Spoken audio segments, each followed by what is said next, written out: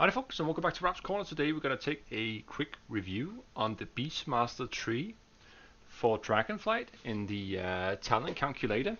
This is how it looks at the moment.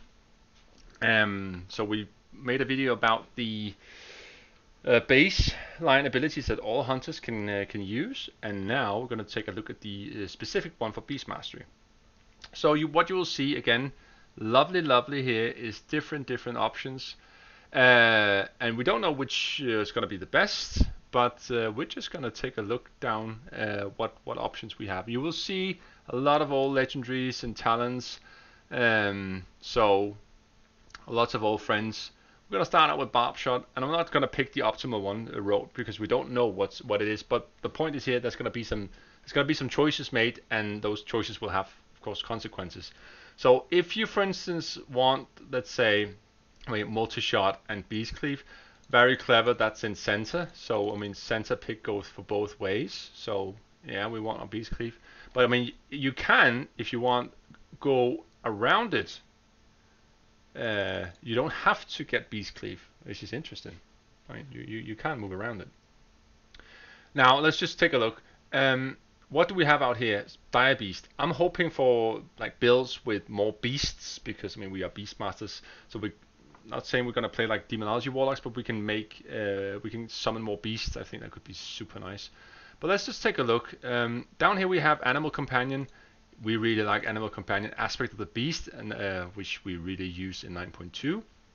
What else is there? If we go this way, Thrill the Hunt, we know that, and Best Your Wrath. Certainly here we're going to have to make some interesting choices, because you see how it splits. What do we have down here? Wild Instance and Blood Frenzy. Yeah, while Call the Wild is active, Barb Shot has a 25% chance to gain any charge, a charge anytime focus is spent. Super nice. Blood Frenzy, we know. That's really good. Rise Stalker Piercing Fang, legendary, we know. Killer Cobra Talent, we know. And Dire Pack. Let's just, for argument's sake, say we want to get the Sylvanas ability here. And we need to pick more before we can go down. Oh, Barb Shot damage. Yeah, that's always good. Waiting Arrow, the one with the legendary bow from Sylvanas. AoE Silence, super strong in Mythic Plus. What do we have here? Dire Command, all legendary. Kill Command has a chance to summon a Dire Beast to attack your target. That means chance to spawn more beasts. I like that. And down here, Dire Pack, so you get more damage from your stage shot, multi-shot. I think this is super cool. This one is super cool. What else is there? Because we have 5 more points to spend, so we can get Aspect of the Wild, and we can't go over here this way. I don't think we can. Yeah, maybe we can. Yeah, we can. We can go this way. So you can get one with the pack, for instance. Quiet, Iridian War Order, old legendary we used to have back in the days. Barb Shot deals increased damage. Applies Barb Shot. Chance to reset cooldown on Kill Command. Yeah, Call the Wild. And here, Wild's Instincts and Blood Frenzy. Yeah, I mean, super nice.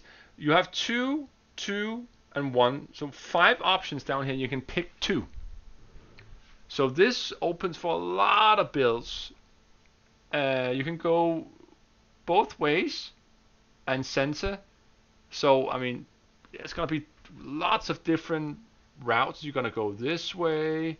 Are you gonna go down this way instead? Get a Barbed Wrath. Or you wanna get your old legendaries we're using now.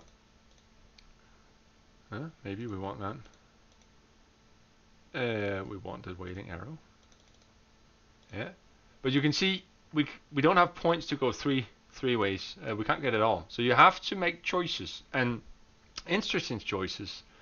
I can't tell you what's best at the moment, but I'm hoping that we're gonna get more than just it's gonna be this build for Mythic Plus, or it's gonna be center right for raids or whatever. I hope we're going to have different viable builds that people can use. And of course, there's going to be some mandatory stuff over here that people want hunters to take counter shot and track shot and whatever. But here, it's going to be down to personal preferences. Do we want some of the abilities that we know at the moment? Do we want some new ones? I really hope that it's going to be so we can make choices ourselves and have different viable builds. But we'll see.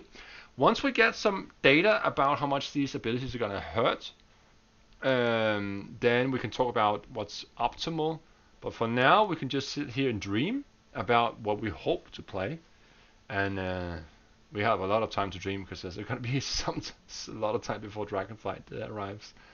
But I think it looks very promising. I think it looks way more exciting than the existing talent system that we have. And I really hope for some different viable builds. So we can try different playstyles. That would be awesome. But we shall see. We shall see indeed how this plays out. But that's it for today, guys. I hope you enjoyed the video, and I hope you're excited about the new talent system. I will leave a link in the description for the videos, and you can go check out the talents yourselves. And then I will see you in the next video. I will make about survival and marksman. This is Rap out.